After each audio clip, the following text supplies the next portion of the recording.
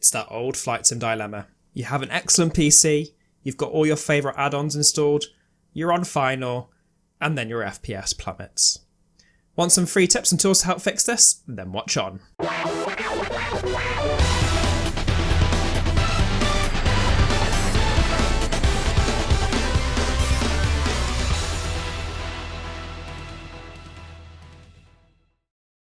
Hello and welcome to another Oblivion Plays video. In this video, we are going to look at how to boost your FPS in X-Plane. This isn't a magic cure, and it certainly isn't going to be anywhere near the boost that you're going to get from Vulcan, if the hype is true. However, it's the best method I've found for getting the most out of your system. We'll start by looking at my X-Plane settings and how to avoid some pitfalls, and then we'll look at an excellent free utility called FlyAgi Tweak Utility, the link for which is in the description below. So first we'll look at my settings that I use for 4K X-Plane use. Obviously, if you're using 1080p, you can adjust these settings accordingly. You might be able to boost up a few of them and still maintain a decent FPS. Now, the settings that have the greatest impact on your FPS are the visual effects, world objects, reflection detail, anti-aliasing, and drawing shadows on your scenery. However, the real killers are reflection detail and drawing shadows. For some reason, despite being out now for over 3 years, Laminar still haven't optimized these settings. There are some other pitfalls that the Tweak tool will address, but we'll come to that shortly. So we'll go through my settings. So for visual effects, I have my setting at high brackets HDR. Now you can jump this up to the maximum, but I don't find much of a visual benefit, but there is a significant FPS drop if you go up to that highest level. And that's similar for number of world objects. The difference between high and maximum isn't significant, so I leave it at high. Texture quality. Now this doesn't have a huge impact on your FPS, although it probably will have a minimal one. But what this basically has the greatest impact on is your VRAM, which is what you see at the bottom. Now, if you're flying in areas where you're using a lot of third-party add-ons which use high-quality textures, you'll notice that your VRAM gets filled up very quickly. The risk with that is if it exceeds your graphics card's VRAM, you're at an increased chance of X-Plane crashing, or at least stopping loading in any further textures, which is the equivalent of crashing, because by the time you get to your airport, there's no buildings there or any detailed textures. So personally, I leave it at high because I tend to fly around the UK where I've got ORBX True Earth installed, and that uses up a huge amount of texture quality, and that setting is what is advised by ORBX themselves. As you can see in one of my streams, I've fallen ill to boosting that texture quality too high, and as a result, Manchester Airport didn't load in at the end. Next is reflection detail. Now, if you go any higher than low, you'll get a huge impact on your FPS, so the recommended setting is low for reflection detail. You still get some minimal reflections. Unfortunately, I find I can't go any higher than low without taking a huge impact. And the same really goes for anti-aliasing. It's up to you how high you can go. For 1080p, you might want to be going up to 4 or even 8 times, but each step you go up, you're going to compromise your FPS. For 4K, because the resolution is so high, you don't really need a high level of anti-aliasing, so the 2-time setting is perfect for me.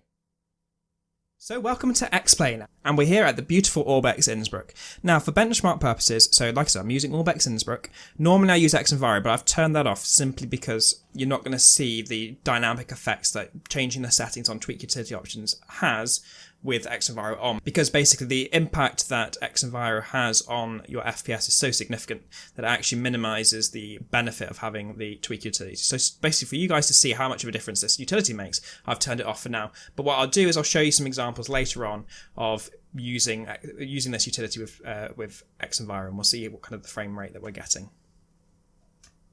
So the menu that you see in front of you is the Tweak Utility options, and I don't even use 25% of the settings that are available in this option. It's really in depth, and it gives you, in addition to graphics options, also some sim options, such as you can change your fuel tank selector, your auto gyro, your auto barrow, you can look at weight and balance, it simulates some sounds, which personally I don't like, but you might like, particularly if you don't have XP Realistic, and also it can simulate bird strikes for you as well. The other nice thing that this utility gives you, because it's a FlyLOWI plugin, it actually also gives you a clickbox option for XP Realistic, which is quite nice because it saves you having to go through the plugins menu at the top. And to access the Tweak Utility menus, you also click the clickbox at the bottom right. Now, the 5 settings that we're going to focus in on today are the level of detail, your FPS target, the water effects and reflections, the level of detail of road traffic, and also atmosphere and visibility. Now, the first thing that we'll focus in on is your FPS target and your level of detail. Now, as you see, we're getting around about 25 frames with the settings in the default setting, which is the X-plane defaults. If we go to an FPS target of 60, which is pushing it within a 4K system, but we'll just see what it can do, and switch over to auto level of detail, we'll just see how that FPS starts to creep up. So we're already up to around about 30 just by using that setting alone. Now, the auto level of detail intensity, I'm not entirely clear what this does, but from my impression is it basically just adjusts how quickly it changes that level of detail. I just leave it on the default setting of 30 because that works quite well for me. Now, the other two FPS killers that I was alluding to when I was going through my settings are water effects and reflections, and also road traffic.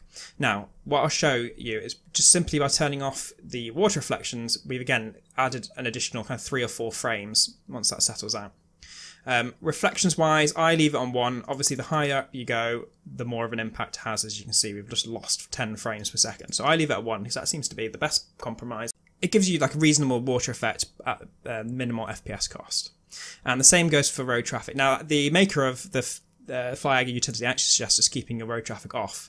But as you can see, it doesn't make a huge impact for me. I'm only kind of losing 1 frame, if that. So I have it on 1, and then I have just on 1+ rather than 2+, and that works out pretty well for me. So we're getting about 35 frames. It doesn't seem to have a huge impact on my system, but for a lot of systems it does have a big impact. Now, the other thing you can do is change atmosphere and visibility. Basically, the max DSF is the setting you want to adjust.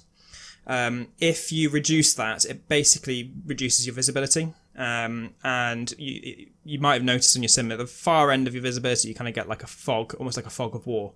And if you decrease that, basically it increases your frames per second. As you see, we're going up to like 40 now, but at the cost of some realism, because you basically, if you go too low, as you can see here, you can start to see the kind of ring around you.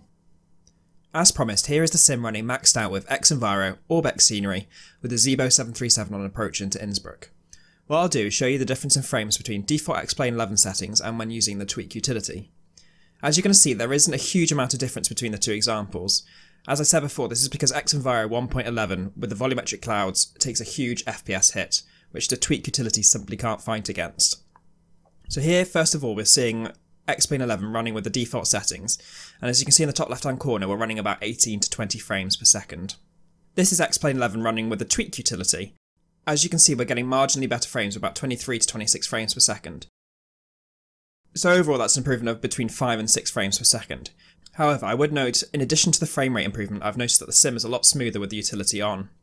Also, this is an extreme example, and what I've found to be the bare minimum benefit you'll see out of the Tweak Utility.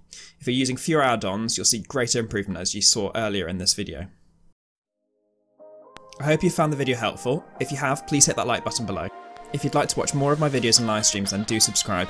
If you want to be notified when I'm streaming, then please hit the bell icon or follow me on Facebook, where I'll post news and updates about my channel. The link is in the description below. Otherwise, thank you very much for watching, and I'll see you next time. Bye bye.